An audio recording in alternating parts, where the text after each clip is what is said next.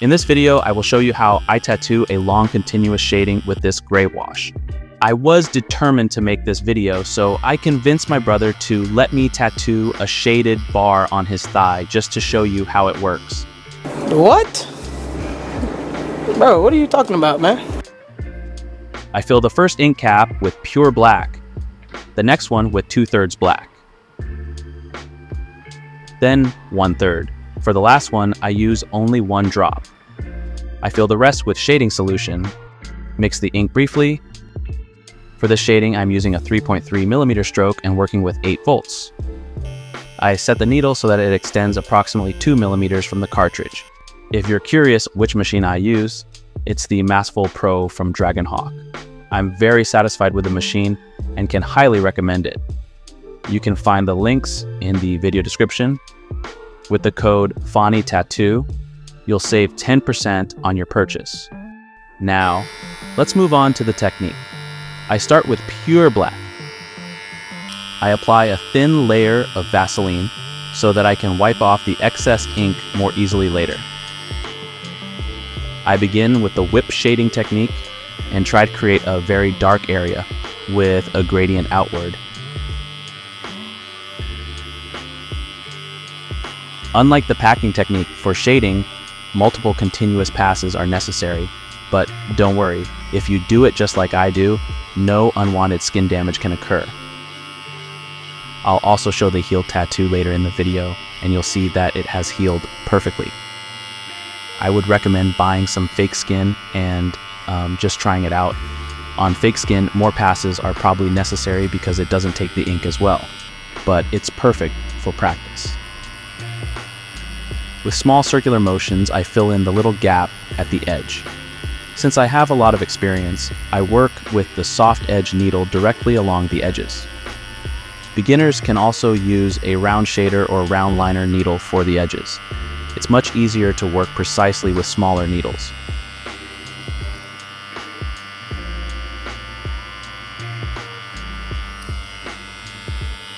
It's important when you work from dark to light to rinse the needle with distilled water in the next step. I mix the next shade of gray directly in the cartridge. The advantage of this is that even though I only have 4 ink caps, I can create 7 shades of gray.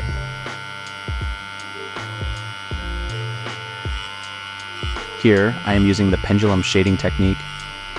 It's my absolute favorite technique because it allows me to create super smooth gradients in all directions.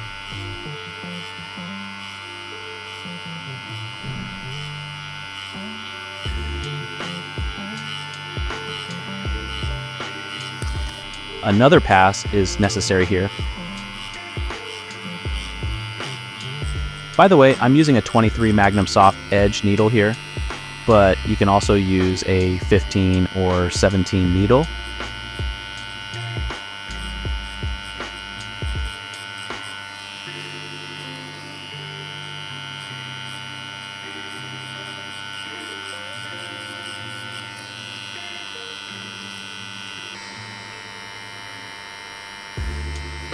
Apply a thin layer of Vaseline again. Once again, I'm using the pendulum shading technique and creating the next shade of gray.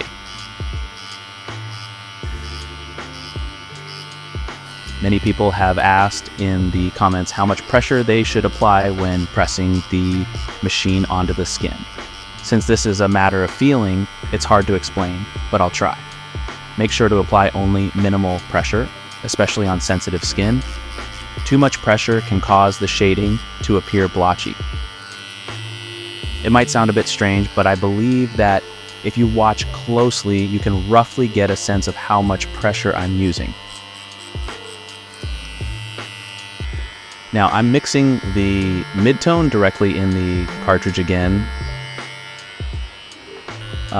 Since we're now working with very light shades, I'm switching the technique from pendulum to the pull whip shading technique.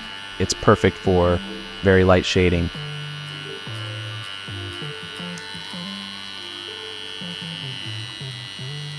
A great thing about this technique is that it's very gentle on the skin because the needle is being pulled. It makes a big difference whether the needle is pulled or pushed. In this case, the needle glides much more smoothly over the skin, making it much easier to create a light shade. Although I need several passes to get the color into the skin, we end up with a perfect shade. Now, I'm using the second lightest gray tone. As always, I apply some Vaseline and stretch the skin. When tattooing, especially when shading, it's crucial to keep the skin taut by pulling it in the opposite direction with your free hand. This ensures an even distribution of pigment and prevents the needle from bouncing or creating uneven shadows. So you'll notice that the better the skin is stretched, the better it takes the color. Light shading requires time and a lot of passion. I'm working especially carefully here because areas that are too dark cannot be undone.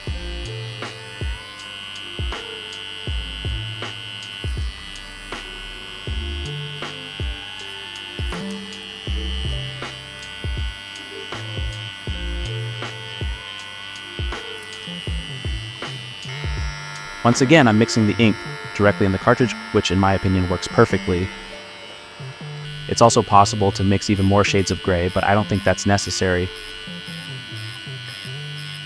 Even though we're already using the second lightest gray, the shading still appears slightly darker than it will once healed. This is because the skin is open and bleeding slightly during the tattooing process, which makes a fresh tattoo appear darker overall.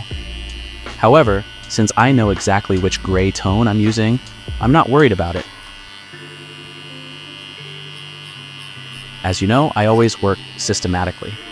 The tattoo is meant to look perfect once healed, so I intentionally tattoo a bit darker, at least it looks that way right after it's done.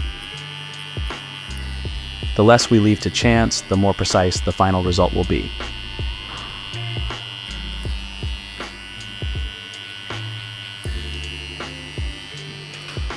Now, let's move on to the lightest shading.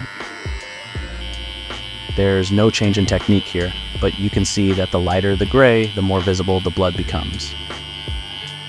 You shouldn't let that distract you though, because different parts of the body vary in sensitivity, and some clients bleed more than others. Normally, the redness of the tattoo fades quickly. Most tattoos look quite different just 20 minutes later.